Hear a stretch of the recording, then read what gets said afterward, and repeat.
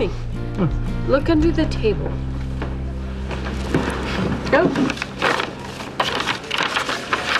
It's a page from the playbook. What's it say? It's the scuba diver.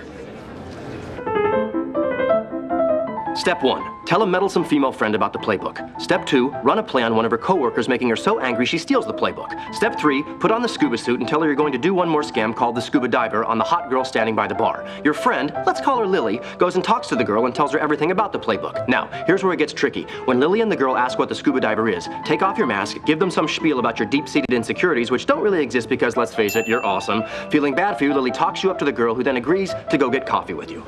And it is on.